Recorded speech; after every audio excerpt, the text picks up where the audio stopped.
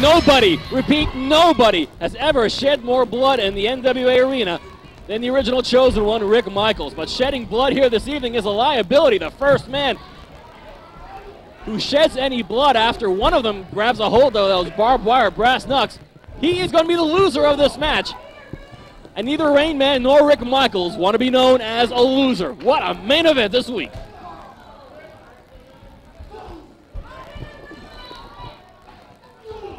Rainman and Rick Michaels going toe-to-toe here in the Stairway to Hell match. Rainman reins in head first on a chair supplied by a fan. The history between this feud is long and extensive. It started well before Freedom Fight 2002, somewhere in the month of April, when Jeff G. Bailey hired Blackout, Rainman, and his then partner, Murder One, to take out the original chosen one, Rick Michaels. They left Michaels laying in a pool of his own blood in the middle of the ring. One of the most disgusting events I've ever seen until Freedom Fight 2002. In the Holy Wars cage match, Rainman and Rick Michaels locked it up again. And with the very barbed wire knucks that you see hanging from the ceiling, Rainman left Rick Michaels lying in a puddle of the most grotesque and gruesome viscous life fluid I have ever laid witness to. And if you did want to see that, it's available on Wildside Home Video. Check us out at NWA-Wildside.com. But heading up to the bleachers is Rick Michaels and Rainman. And with obviously, no boundaries whatsoever in this match. No boundaries whatsoever. And at Freedom Fight 2002, with the help of Jeff G. Bailey and a handful of powder, Rainman defeated Rick Michaels 1-2-3 and eliminated him from the Holy Wars cage match.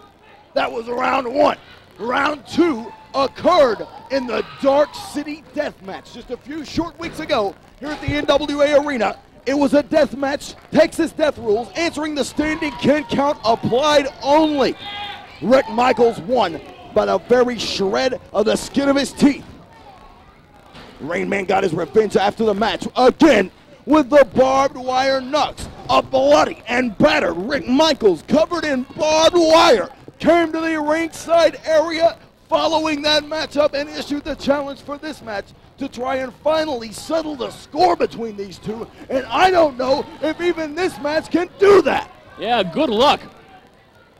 Regardless of what's going to happen here, somebody is going to end up bleeding, and that person's going to lose this Stairway to Hell matchup. And to get a hold of those brass knucks, they're going to have to use those ladders, and they are stationed on either side of the ramp here at the NWA Arena. And neither Michaels nor Rainman seem to be in much shape at the moment to be thinking about ladders. This match may be a long one in the making. Well, their hatred for one another is far exceeding the stipulations of this matchup. Irish whip by Rainman onto Rick Michaels into the barricade. Yeah, I think kick. Michaels puts the brakes on in the nick of time. Not there, apparently. Michaels lands in the front row. What front row? What's left of the front row. Displacing the South Atlanta boys from their chairs, but Rainman and Michaels are showing each other no quarter at all. Why are these fans still standing there? That slays me. I'd be running like a bunny. Rainman and Rick Michaels now brawling on these storage crates here. Look at these guys rolling atop these storage crates.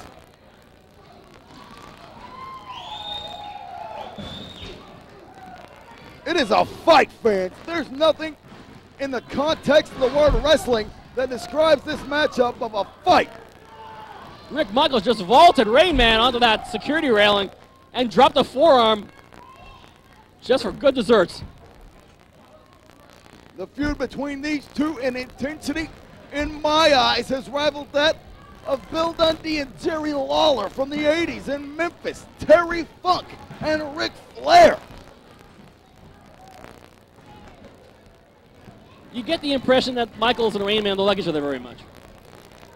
And I tell you, Steven, the only way that this feud is ever going to end is for one of these men to admit that the other is better than he is. Oh, no such luck there. No, that's never going to happen. Jeff G. Bailey trying to get involved with Rick Michaels. Oh, good God almighty.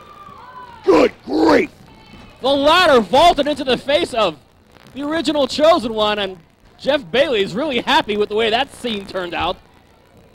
An experiment in brutality. An experiment in pain. And we know the pride between these two. Oh, good grief, baseball slide into the face of Michaels yet again.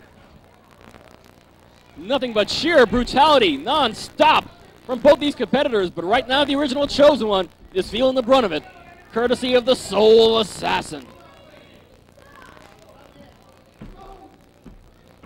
Wild swinging right hand. The backgrounds between these two so different, polar opposites. Rainman trained professionally by his former tag team partner, Murder One. He followed right along the lines in the street-like attack, the ghetto, the Dark City.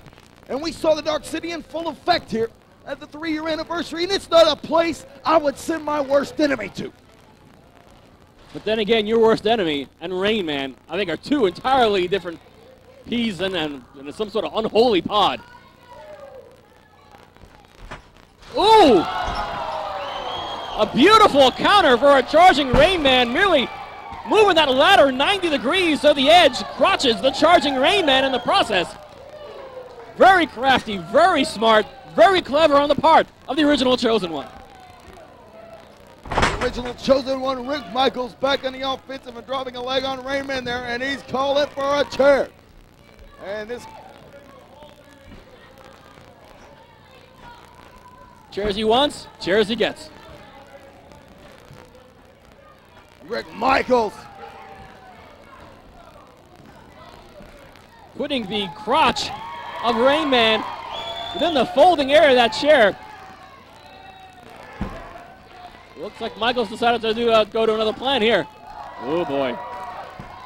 Rick Michaels innovating some offense on the testicles of the Soul Assassin.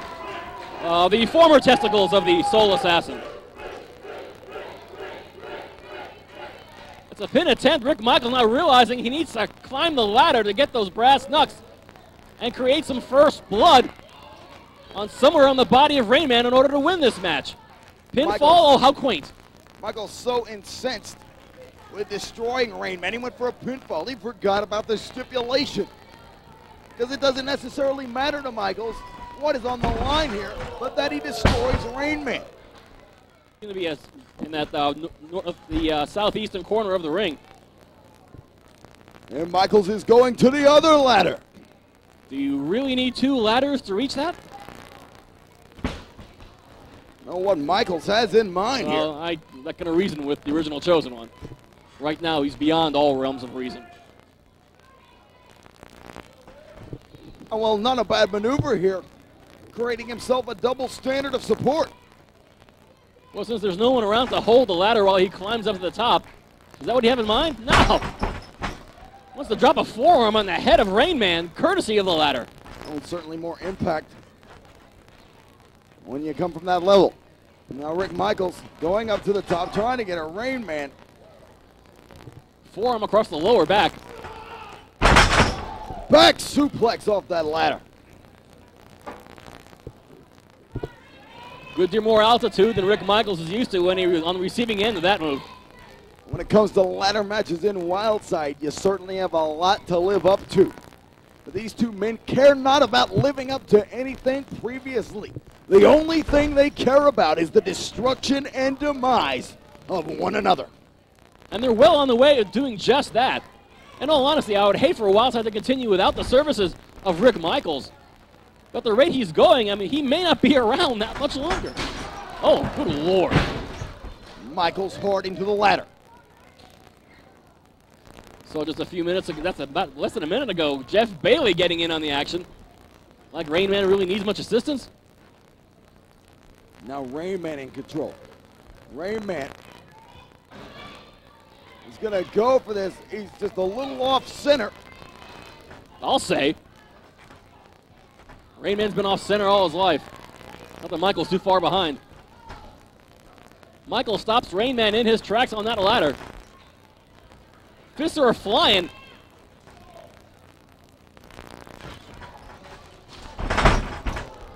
And just a plain old simple shove of the ladder, and Rainman just collapses in a heap. My God, what a main event this week on Wildside. Rick Michaels has the ladder once again. That is not a good idea at all. Well, maybe it's a little better idea than I thought. Swinging that ladder Terry Funk style.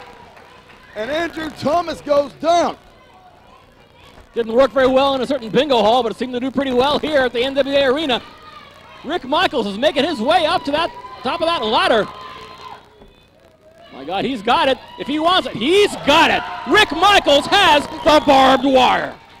Rick Michaels has attained the barbed wire nuts. And he nails Rainman. He nails Rainman with the barbed wire nuts. Those things are so sharp. Yeah, no kidding. Rainman is bleeding. He is bleeding. This matchup is over. No, it's not, because referee Andrew Thomas has not seen the blood on the face of Rainman. Rainman is bleeding. It's over. Thomas should ring the bell. The match is over. Rick Michaels is your winner. What the hell is Bailey? He's wiping the blood off his face. He's wiping the blood off of his face. Precisely the reason that Jeff Bailey is at ringside, wiping the blood off the face of the Soul Assassin, but referee Andrew Thomas taken out of the picture. Forgive the expression, but I see a screw job in the making. Hope I'm damn wrong. What the hell is this? Spine splitter by the Soul Assassin. And the Soul Assassin puts that do-rag on his head as in case any blood might happen to seep on out. But the Soul Assassin has the barbed wire, and he just clocked Rick Michaels with it. Oh, good night. Oh, man. Rick Michaels was just beaten over the head with those barbed wire brass knucks. And Michaels now is bleeding. Michaels is lacerated, but Rainman was lacerated first.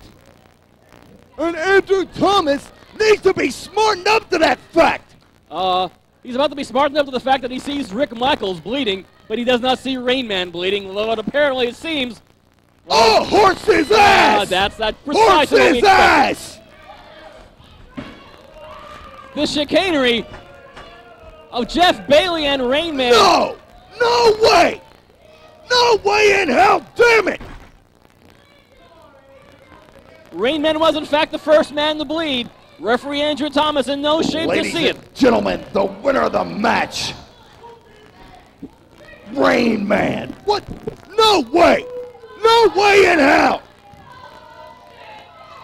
The crowd not very happy and voicing their disapproval with the Get it! Kick his ass! Kick his ass! double shot on referee Andrew Thomas. Gives you a good indication what Rick Michaels thinks of his decision. Well, I tell you,